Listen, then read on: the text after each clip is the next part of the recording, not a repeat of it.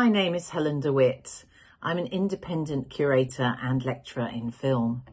Since moving to London in the early 1990s, I've sought out its rich variety of independent film culture. This inevitably took me to the Goethe-Institut.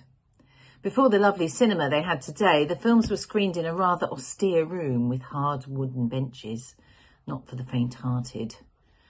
But it was there that I was introduced to rarely screened films by Germany's greatest directors.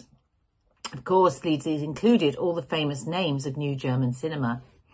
What particularly struck me was the preponderance of women directors from the 1970s onwards. Helga Sander, Helma Sanders-Brahms and Margareta von Trotter, to name only a few. On seeing the stunning images of her films in a book, I was fascinated by Ulrike Oettinger. Later, when I programmed a small independent cinema in East London, the Goethe-Institut supported a short season of her films there, so I was able to see them on the big screen.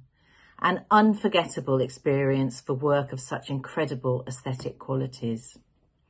In 2018, I had the privilege to be invited by the Goethe-Institut to introduce the UK premiere of Oettinger's 12-hour Chamissu's Shadow, A Journey to the Bering Sea.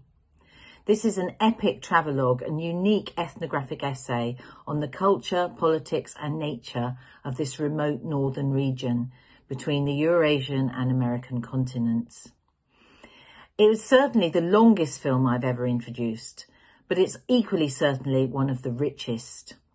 Without the Goethe-Institut London, I would not have had the huge pleasure of plunging myself into German film culture, to be surprised, to learn, to enjoy.